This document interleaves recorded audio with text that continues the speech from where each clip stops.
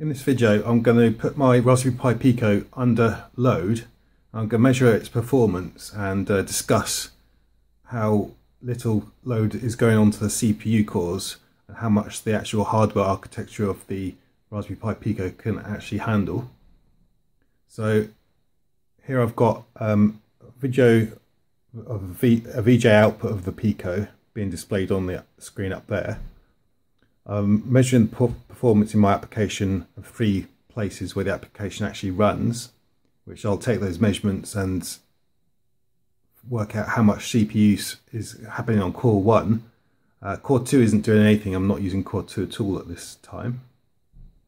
I've got my Z80 retro computer here running CPM. You can see CPM on the background there. So what I'm going to do is I'm going to do a smooth scroll.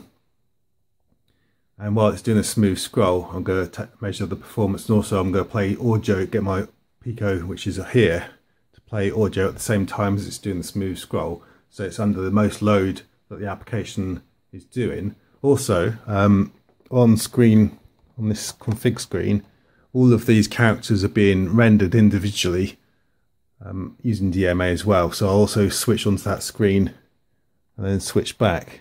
You can see the debug output of my Raspberry Pi Pico over there on my laptop, and it's outputting the timings, how much load is in each of the 3 parts of the Raspberry Pi Pico program, which is actually running on the CPU. And if I hit the reset button, that will reset the Raspberry Pi Pico CPU count to the maximum. So it's measuring how much is happening in each of the program points, but also measuring a maximum value that's happening as well. So let's reset that back. And so as I do stuff, that will then total up what the maximum load was. So if I start the audio playing and start a smooth scroll,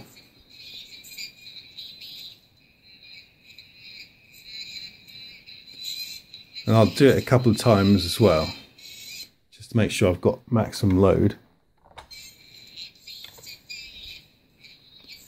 Then after this one, I'll switch to the configuration screen and then switch back again.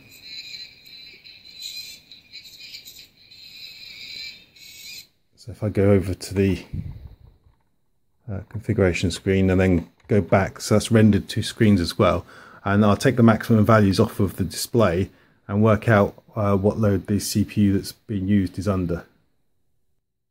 So there's 3 places in my code where I actually have to take timings. One's the main loop, one's the timer, and another's the VJ interrupt, because they all can be triggered independently of each other, so I need to put a timing in each of those. The main loop runs once a second, so I only need to time that once for every loop time it goes around the loop. The timer occurs 40 times every second, so I need to accumulate 40 readings for how long that takes and output that as a single reading for a second.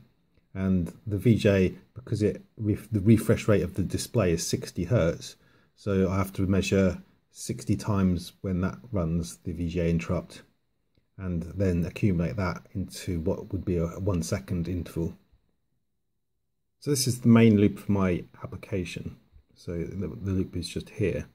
And this is the code which I've inserted into each of the parts of the application I want to time. And I can set how many iterations I want to accumulate the value over. And it just measures the time it stopped there, but it measures the time it started at the bottom. So it gets the difference between the time it started and when it comes into this at the end of that, and it only measures that after a period, the number of iterations at which it's gone round. So in this main loop, 1 iteration.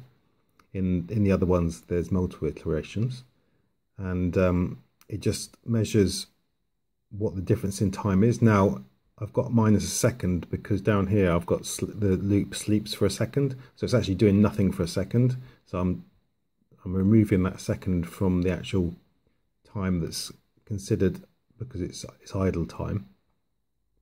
And then I just output onto the display what the current active period was, and I decide if it's greater than the last maximum time, and just keep track of whatever the maximum time is.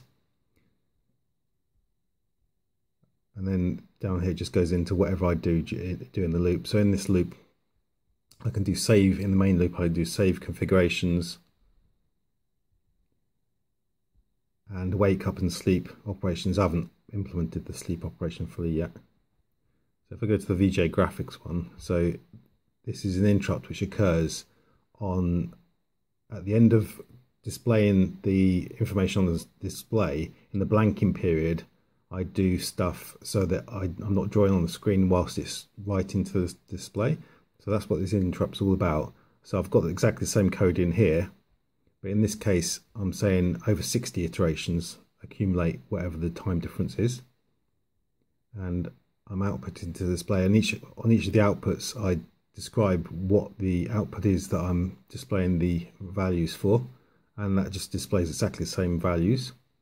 And what the actual code does, so VJ scroll, so it does the smooth scrolling once it does it sort of in the inactive period of the display. Measures the frames per second count as well, so I can keep track and see this is actually hitting 60 frames a second as well.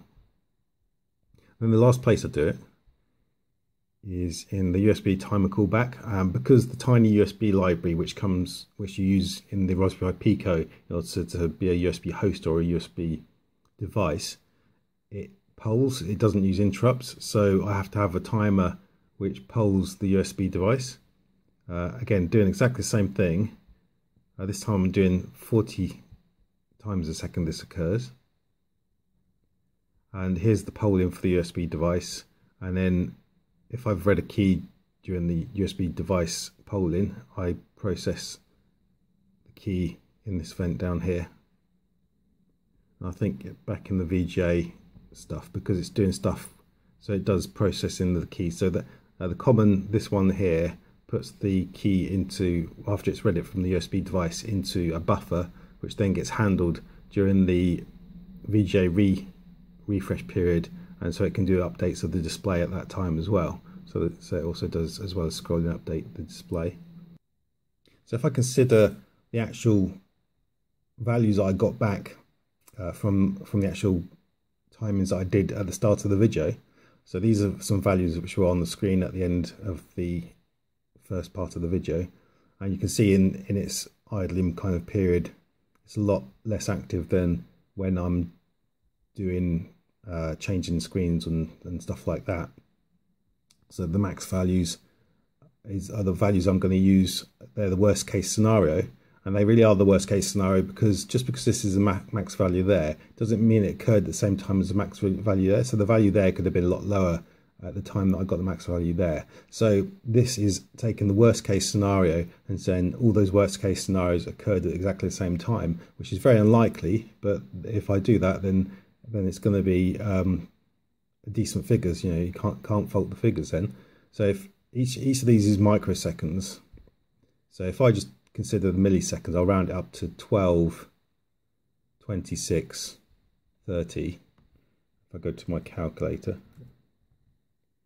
I go 12 plus 26 plus 30. So that's in milliseconds. So 0.068 would be milliseconds described as seconds. And to find out what the percentage CPU time of that is, so divided by 1 second, because it's over a period of a second, and times 100. So the CPU usage is 6.8% CPU utilization. So let's round it up to 7, say. So again, taking the worst case scenario.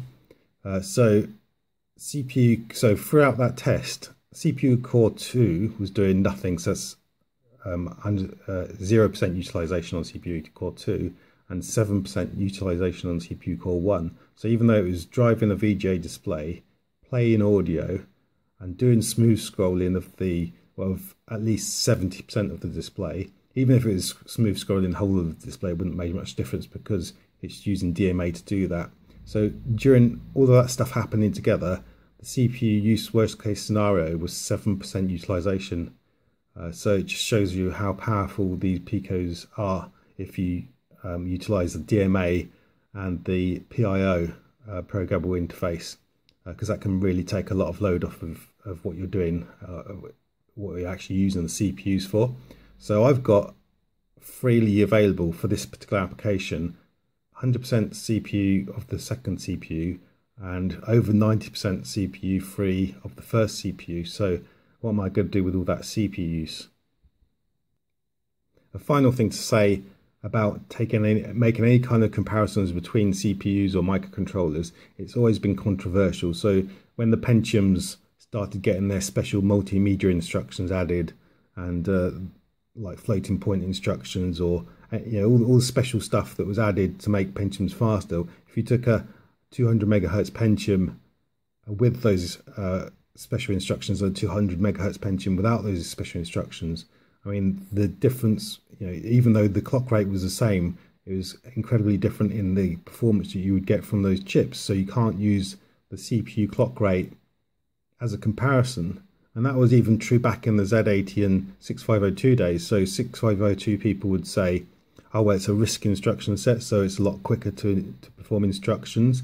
And even though the 6502 was running at typically 1 megahertz in home computers, and the Z80 was typically running at 3.5 megahertz, 6502 people would say, well, also, like, the Z80 is also doing a clock cycle to update the dynamic memory. And then the Z80 people say, well, we've got many more registers in which we can do calculations and perform operations before we have to go to memory to either read or write. So that's better in that way. And Z80 people would say, oh, well, we've got special instructions where we can actually use them to move memory around with a single instruction. So even back in those days, comparisons are very difficult to do. So I think actually taking an actual case where you're using the CPU and you're doing something quite intense and showing that and describing that, I think that's a fair way of showing how well it performs. Comparing against other microcontrollers, well, this microcontroller, in my opinion, certainly outperforms a lot of other microcontrollers because you can do so much in hardware.